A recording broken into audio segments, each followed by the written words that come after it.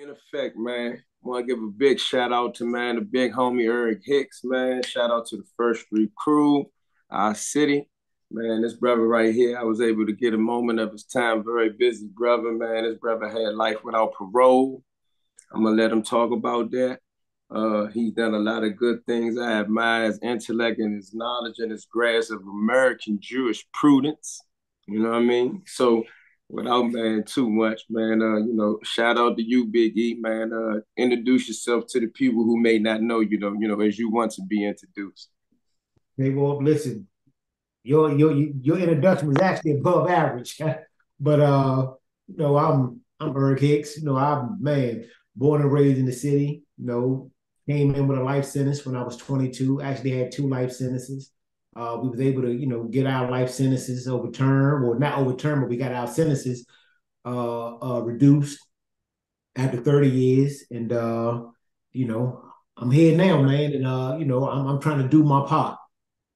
I mean, just from me to you, I think that's amazing, man. Not necessarily what you had to do to go to prison, but what you had to do to get out of prison. You know what I mean? Yeah, yeah, But yeah. let me just take you back real quick. You know what I mean? What was life like for you coming up in DC? Well, I always say, like DC a unique place, man, because of where we situated. And you kind of learn that as you travel because we don't really fit into like a demographic of like how people, when you in and people say, you from the East Coast. With DC, we don't really fit East Coast, and then we're not really 100% South. We just like our own entity. You know what I'm saying? So because we have so many we just have our own vibe, period. And a lot of that come from, just like how we was raised. Me, I'm born and raised in Northwest, but we be all over. Bloomingdale. I always trip out, when I learned during our appeal that Bloomingdale was the poorest neighborhood in DC in the 70s, man, in the 80s. I never knew that. You need Yeah. So just man, childhood was a childhood, we rip and ran through the alleys, man. We played 33, you know what I'm saying? When we was kids, we had our little on and off beats with Leroy Pop, that's just typical kid shit, man. I kind of want to ask, let's say, for people who don't understand the game, quote unquote, right?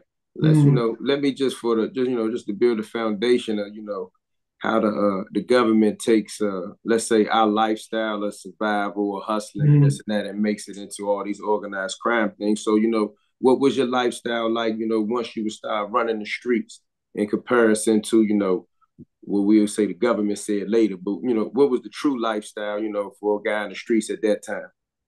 For us, um, we was like the youngins in the neighborhood. You had you know, around First Street, in the 80s, you had, the older dudes, they had their own thing.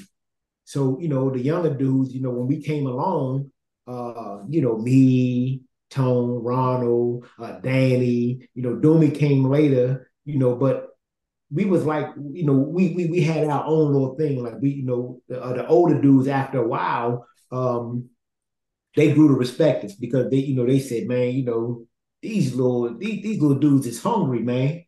And just in DC back then, like speaking from today's perspective, you don't want to glorify, but the 80s and 90s was a time where, it was like young guys, we was hungry. So, you wanted to hang outside, like, hey man, y'all going to the black hole? I ain't going. I'm gonna stay around here and catch this money. You know what I'm saying?